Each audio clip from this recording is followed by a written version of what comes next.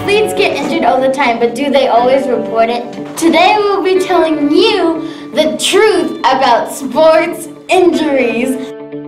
High school athletes get injured all the time, but do they always report it? In most cases, some students would say no. Maybe there's a big game ahead, or maybe they just don't want to risk not being able to play. Today we're going to be learning what it's really like for a student to get injured and how you can prevent it.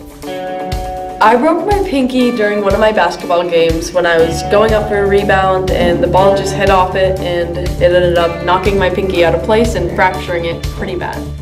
This year I have 2 ankle injuries, 2 arm and wrist injuries, and then I had a concussion. I have a cast now. Obviously I haven't gotten to the doctors yet, but this could potentially be a season-ending injury. Hopefully that's not the case. Hopefully I just get a splint, but yeah, I didn't want to report it at first because I was afraid of needing a cast and not being able to play the rest of the season, but I was in so much pain that it was pretty obvious I had to come off, so yeah.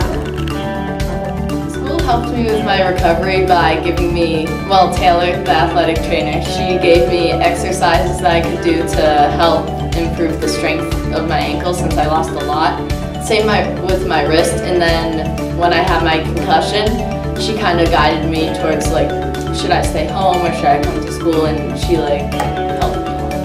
Thanks for watching. That was Sanborn Sports Modern Media Injury Report. Bye! Make sure you subscribe and like and comment.